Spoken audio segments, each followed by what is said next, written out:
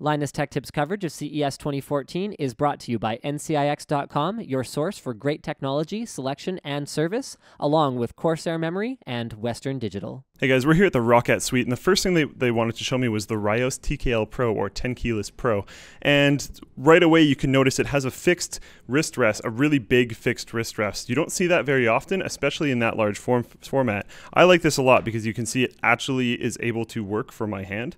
My hand actually positions properly on WASD with my hand still on the wrist rest, which is not super common. I have to use detachable ones usually, but not the detachable one that comes with the keyboard, so that I can leave it on my desk shifted down away from the keyboard so it's proper positioning. So that's actually pretty cool to see. Not a ton of people are doing fixed wrist reps for 10 keyless keyboards, but reasoning for this is a lot of 10 keyless keyboards, it's people buying it because they're gaming and they don't need the numpad. It's not necessarily people buying it because they have this tiny little miniature desk that can't fit it. So they're not super worried about saving space in this way. It's just there so that they can save space so that your shoulder width is more natural, because a lot of people find with really wide keyboards with macro keys on it and all that kind of stuff, you end up doing a spread eagle formation with your hands, whereas if you could have it straight in line, it's a little bit more ergonomic.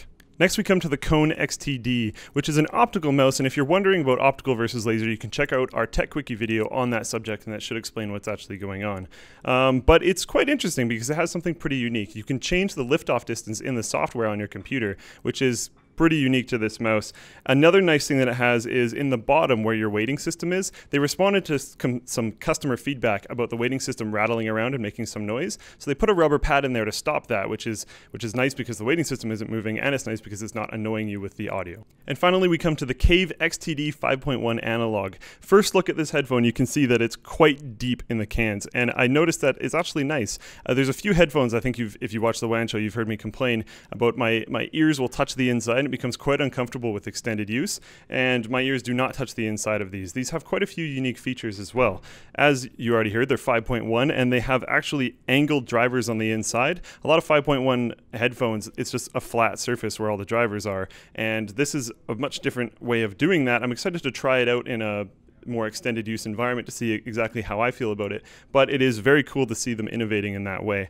Another cool thing they have with these headphones, if I can plug this guy or pick this guy up right here, is they have movie and game settings. Traditionally when you see this, you automatically assume equalizer, and you're pretty much always right, but not in this case. What it's actually doing is it's changing where the vocal channel is coming through. So if you go to movie, it'll move it to the front and rear speakers instead of just the center speaker, and if you go to game, it sits on where it is trying to naturally come from. That way it's not screwing with you if you're in a game and putting voices where they're not supposed to be, but then if you're in a movie, you can more easily hear the vocal channels. I'd like to thank our sponsors NCIX, WD, and Corsair for sending us here in the first place, and as always, if you want to see all of our CES content, be sure to subscribe to Linus Tech Tips.